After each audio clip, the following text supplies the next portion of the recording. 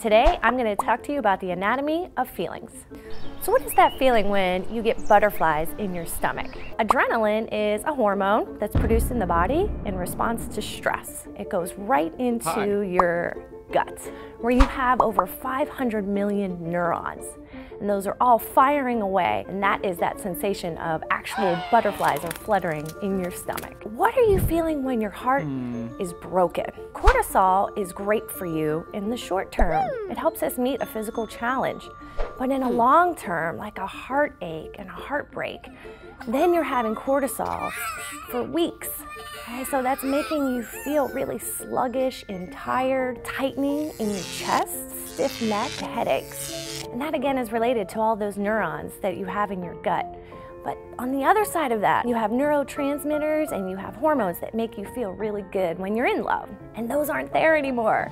So not only are you feeling stressed, but you also don't have all those really good hormones making you feel great about yourself anymore. You have neural connections that focus on a positive pathway, and you're actually seeing the positive in people, only the positive. How is this happening? Well, that critical assessment neural pathway is actually shut down. So you're not seeing all these things of a person that might drive you crazy later, like how they chew their food. Are they breathing too heavily? They don't say thank you when you say God bless you. You don't see all that because that pathway is literally shut off. So all you're seeing is positive. The world looks wonderful. The person is perfect.